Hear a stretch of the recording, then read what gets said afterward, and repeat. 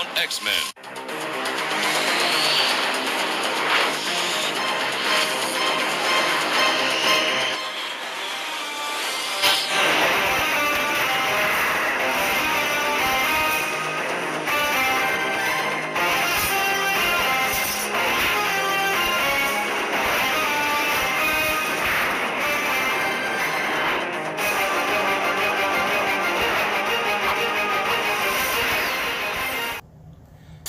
Thank you for tuning in to Mr. Cliff's Toy Shop. On today's review, we take a look at the Hasbro Marvel Legends, Marvel 80 Years, X-Men, Marvel and Colossus 2-pack.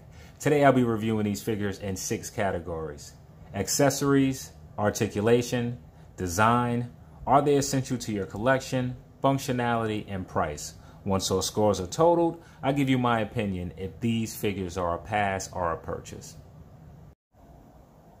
So for accessories, really there's not to look at, especially with Colossus. So let's just go ahead and get him out of the way.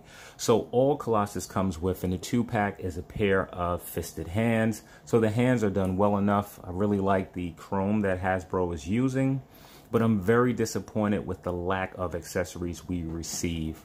Being that Hasbro has previously released Colossus in the Warlock wave, they could have at least included the alternate bearded head sculpt. Not that I was particularly a fan of it, but it would have at least added to the appeal of the 2-pack.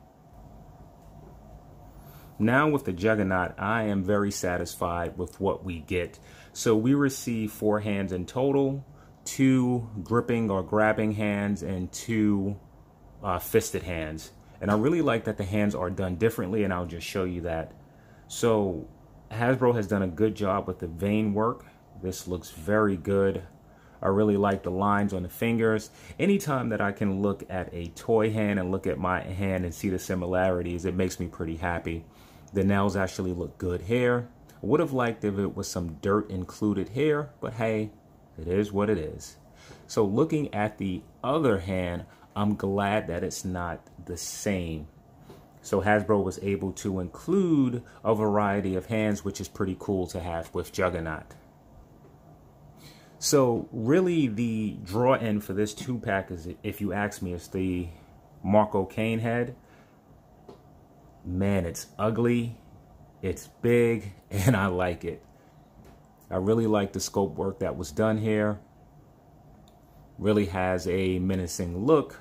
I just like the line work and the facial expression. This makes me happy. And you typically see this a lot with the Storm collectible figures, so I'm pretty happy that Hasbro has included it. And not only did it stop around the cheek area, it goes all the way up to the forehead, to the brow, so that's pretty cool. And if it's showing on camera, because I can't really see it here, this eye is purple.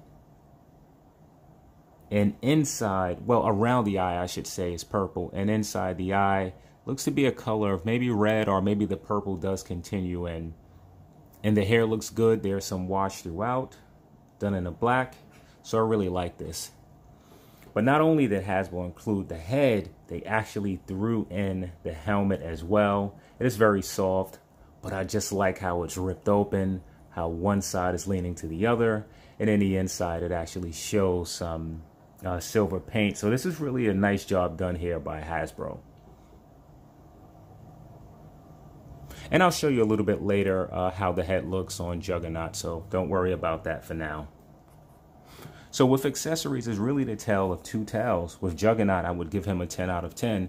He's really a character that doesn't have a lot of accessories. So for Hasbro to find a way to throw in the Marco head as well as the open helmet, genius part on them. For Colossus, simply with the additional hands, I would actually give him probably a 3 out of 10 for accessories. So being that I don't score the figures separately, it's just a combined score for overall accessories, I'll be giving the 2-pack a 6 out of 10 for accessories. So I have to completely reshoot the articulation part, and I am not particularly thrilled about that. So for articulation, let's start with Colossus. His head is able to look way up, all the way down. It's able to rotate a full 360, and you do get a decent amount of pivot. So with the arm, it's able to come out to about that much. If you choose to, you can rotate it a full 360. There's an upper bicep cut. And we have a, it's very difficult, single jointed elbow bending in about that much. I would have liked more range of movement. And with the hand, it's able to rotate full 360. And if you find the hinge, you are able to get it to go side to side and up and down. So now with the torso, it is very similar to the torso on Juggernaut, which we'll get to later. So you're able to get phenomenal crunch going all the way back, all the way forward. Being that this is more of a one-piece torso, there is no pivot at all. You do get rotation, however, at the waist. So with the legs, you get much better range than I anticipated. The legs go way out for a big guy. They're able to come about this far out, go about that much backwards. You do have an uppercut here in the thigh. You do also have, is there a row? Yeah, you do have rotation. And you have a double jointed knee bending in that much, which is very good. Ooh, my leg is extremely floppy. So there's no rotation at the boot. The foot, however, is able to move. Let's try this one. Well, it's able to move way down. You get about that much movement up. And it seems as always with Hasbro Legends, the ankle pivot is extraordinary. So now moving on to the big guy. So now with the head, I do not expect to get that much movement. So the head, I guess, is able to look this far up, which is actually very good. We'll talk about that a little bit later. So it can rotate a full 360. And surprisingly, you do get some pivot. So with the arm, it's able to go about, and I just was about to stop, about that far. You're able to rotate it a full 360 if you choose to. You do have an upper bicep cut. And you have a single jointed elbow, not giving you a lot of range of movement, bending into about this much. So now moving on to the torso, very similar to what Colossus has, that one piece concept, which I'm not particularly crazy about. However, you do get some crunch back, not a lot, much more forward. Just like with Colossus, there's no pivot. You do have rotation at the waist. His legs go out about that much, which is pretty good. Forward that much. You do get some rotation. Not really an uppercut, but you do have two pieces of his leg. I'm tempted to pull this apart, but I'm not. But if you can see, if you can look here, you'll be able to see. So you have one piece that provides, let's see, I could be wrong about this. No, so you do have one piece that provides some rotation, and then you have another piece over it giving added movement. So now the knee is single jointed, bending in about that much, and this may hurt you for some running poses. So now with his, let's see, do you get rotation? No rotation at the boot. The foot is able to move up about that much, all the way down, and you do get a great amount of pivot.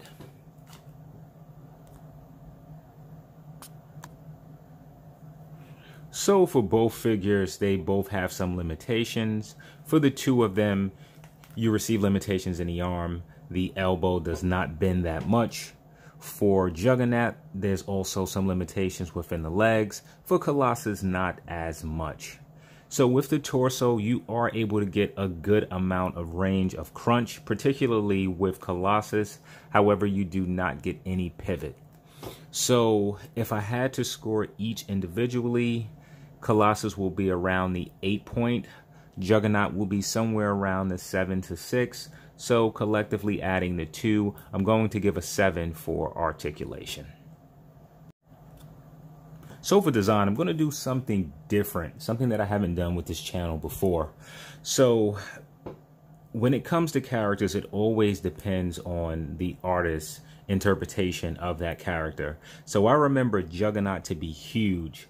And in my opinion, for both Juggernaut and Colossus, they seem both on the smaller side. So we're going to go ahead and measure the Juggernaut. So from the tip of his foot, or bottom of his foot, all the way up, Juggernaut is just short of 9 inches, or maybe 8.5. Juggernaut is about 8.5 inches. So now, I was doing some research. According to the stats that I can pull up, Juggernaut is about 9.5 feet. Being that these are 6-inch scale figures, that means that this Juggernaut should be approximately 9.5 inches tall, and he's a bit short of that. So now for overall design, I don't have a lot of glaring issues. One of the things that I'm glad it's here, but then I don't like it at the same time, would be this floating helmet. I don't like the gap that's underneath here. And if you decide to move the head forward, sure, it's able to come up some of the seam, but then it's open way in the back. So now I'm pretty sure that the reason Hasbro did this is so that you can have articulation with the head. And I would rather have articulation than to have this down. However, it will hurt it as far as for the overall design. The other area I wish that I'm not going to even say shading because we typically don't get that with Legends. I wish this Juggernaut was a bit dirtier or grittier, if that makes sense. His boots are ridiculously clean. So I'll probably go over this with some brown or variation of black just to dirty him up a little bit. Looking in a little bit closer, I have some, I'm just going to call it extra line work. Like right in this area. Seemed like something happened during sculpting to where maybe a piece of hair fell on the figure and they just decided to paint over it. So I don't particularly like that. There's some areas where I see sort of the same things on the hands. So for overall proportions, he's bigger than the average Marvel Legend, but I don't feel that his girth is big enough. So I feel that he could actually be taller as well as have more mass. Now to go into some of the things that are done well, I do like the brown that's used. I do like the vein work, and then it's carrying from the top of the arms all the way down to the hand. And I really like how it look on the hand with the exceptions of some swirl marks. I also like how, I'm just going to call them bracelets for lack of a better word, how they're all dented and banged up. There's some good scope work here. So for you collectors, you customizers or painters, you can just touch this up and really make it look good.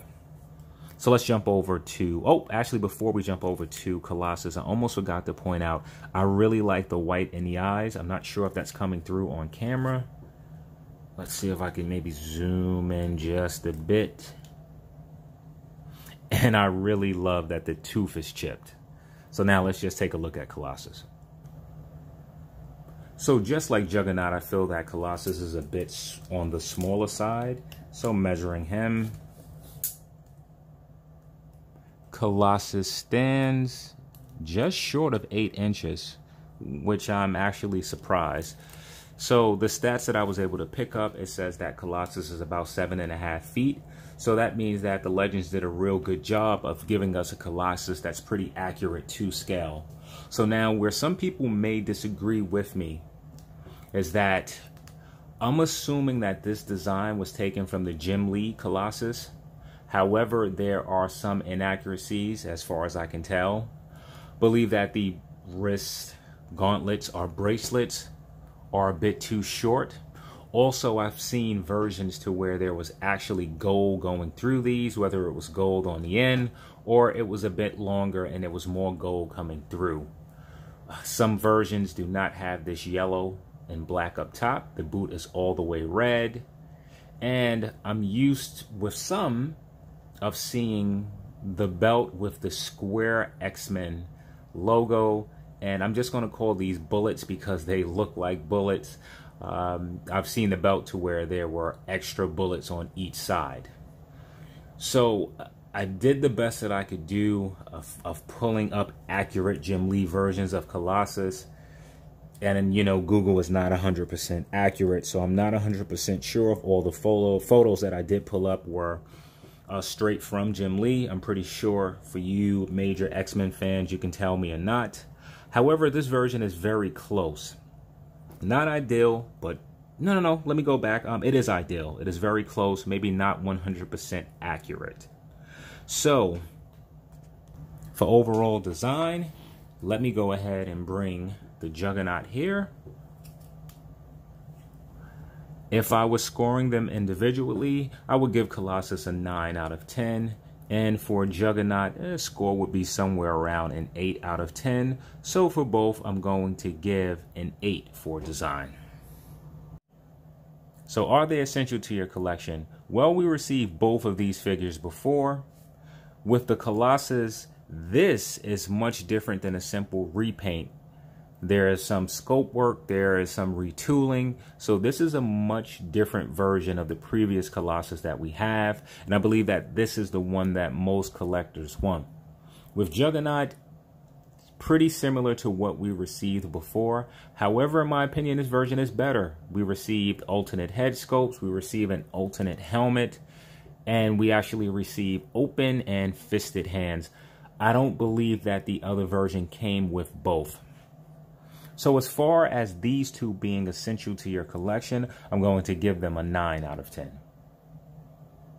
So for functionality, both figures stand particularly well. I do have them standing on a soft surface and they're having a hard time standing on that surface. So they may fall over. Okay, I was able to get them to stand. Let's try the same with Juggernaut. He is much easier to stand, especially on a hard surface. So I may not be able to get him to stand on this surface, but rest assured, he does stand very easily. You may have to tilt him forward just to compensate for some of the weight. So as far as, so for the functionality, it benefits posers that this part is actually not glued down, because you're able to tilt it, to lift it, to rotate it, to have Juggernaut looking in different ways, which is pretty cool. So to where this hurt it for the design, it actually helps it for the functionality.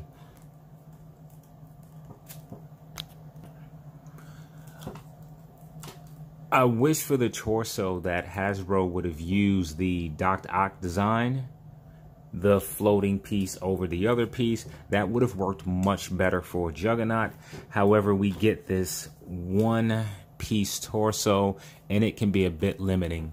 What really hurts him in the functionality department is that it is very hard to get him in a running pose. Not saying that you can't get him in some sort of forward running stance, probably something like this, but you're going to have to find something to hold him, a stand, something to prop him up. And this is a pretty heavy figure, so you're going to need a hell of a stand to be able to hold him.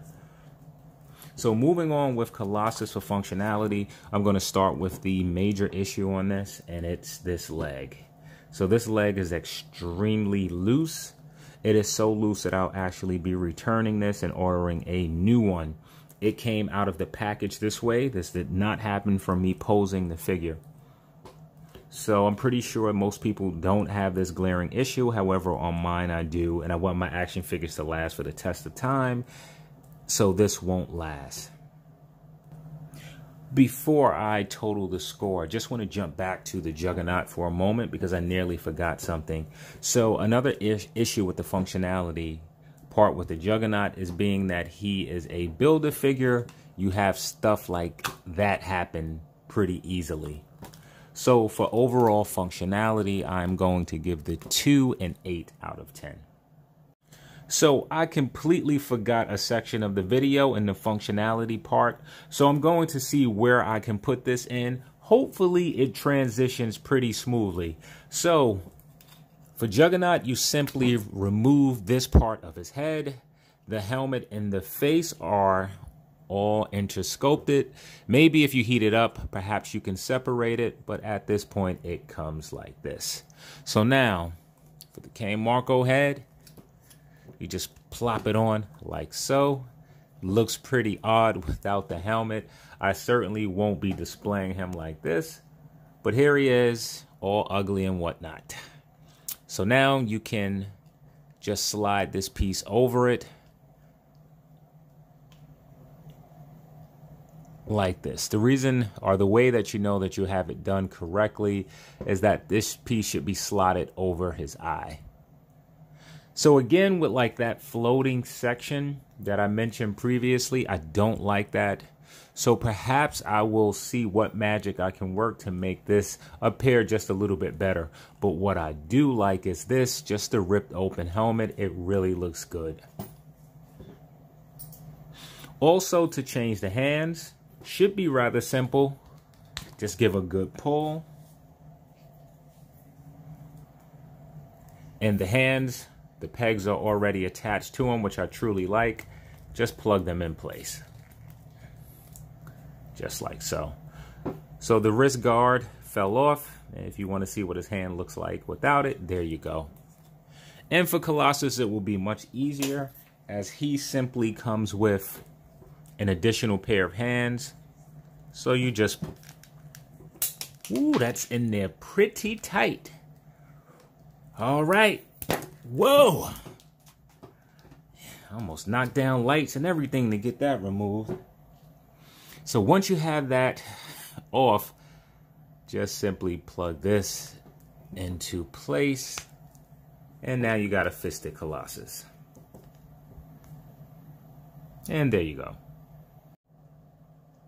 So for pricing, these figures come in at $60 with New York City sales tax. That brought my total to $65, and I was able to pick them up from GameStop, so I did not have to pay for shipping. So now let's take a look at what they come with. Colossus comes with a disappointing amount of accessories. However, Juggernaut, on the other hand, comes with some welcome, wanted, and great accessories, especially if you missed out on the first version of this guy. So now is a 2-pack worth the price of admission? So this is how I look at it. I'm looking at it as you are receiving 2 figures that could be Build-A-Figures by themselves. And we know with Marvel Legends, usually you have to purchase 6 to 7 other figures to put someone together. So now if you wanted this Juggernaut, for example, from the previous wave, I want to say it took 7 figures to put him together. That's about $140. So the fact that you're able to get a character that size plus Colossus, which could also be a Build-A-Figure, for $60 is a great bargain. So as far as pricing, I'm going to give them a 10 out of 10.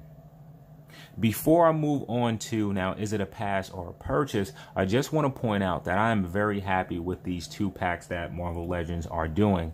I'm actually hoping, and I'm pretty sure that the Kingpin that came out not too long ago, that we'll probably be receiving him in a 2-pack, and I'm so happy if we do, because I chose not to buy that wave as I really wasn't invested in those characters. And now with my Marvel Legends, I don't buy all Marvel Legends. I just grab the few that I want. And this is typically why I don't do Marvel Legend videos, because for those of you who may be looking for me to review all the characters from that wave, I just have a few. So now back to if this is a pass or a purchase. This is an absolute purchase for 2 figures this size for $60 for the accessories that Juggernaut comes with. This is a steal. I feel that Juggernaut by himself could have been priced for the $60, and I think a few people would have still went out and purchased it.